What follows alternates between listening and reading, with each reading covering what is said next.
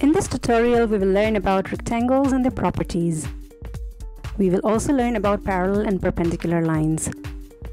Welcome to Home Campus, the Singapore Maths YouTube channel. Here you will learn math concepts in a fun and easy way. Please click on the like and subscribe button below. By subscribing, you will be notified when we upload new math videos. If you want us to solve your homework questions, leave a comment down below.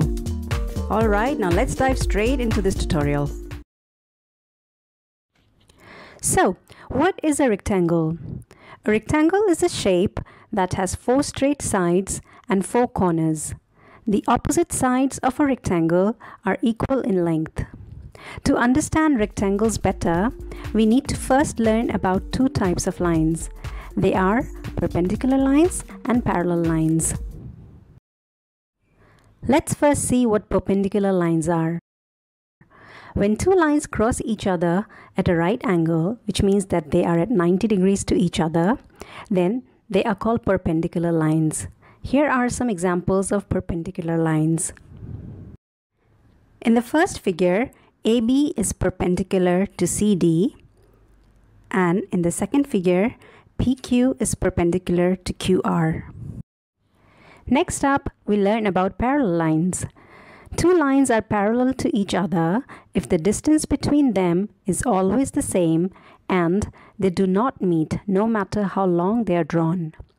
These are some examples of parallel lines.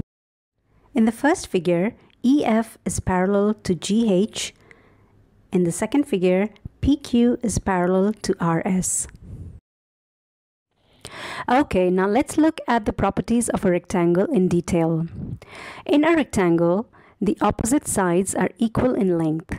This is shown by these little markings on its sides. So in this rectangle, PQ is equal to RS and PS is equal to QR. Now here's a question for you. If PQ is equal to 6 centimeters, what is the length of RS? Well, the answer is the length of RS is 6 centimeters since the opposite sides are equal. The second property of a rectangle is that it has 4 right angles. This means that it has 4 pairs of perpendicular lines.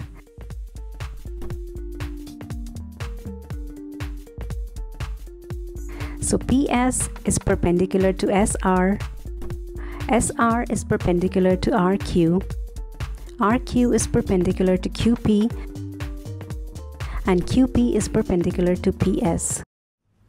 The last important property of a rectangle is that a rectangle has 2 pairs of parallel sides. Its opposite sides are parallel to each other. This is marked using arrowheads. In this rectangle, PQ is parallel to SR. We show this by placing the same number of arrowheads pointing in the same direction on these 2 lines. Similarly, SP is parallel to RQ. So now that you know what a rectangle is and what its properties are, it's time to head over to practice some free worksheets at homecampus.com.sg. Website is in the description below.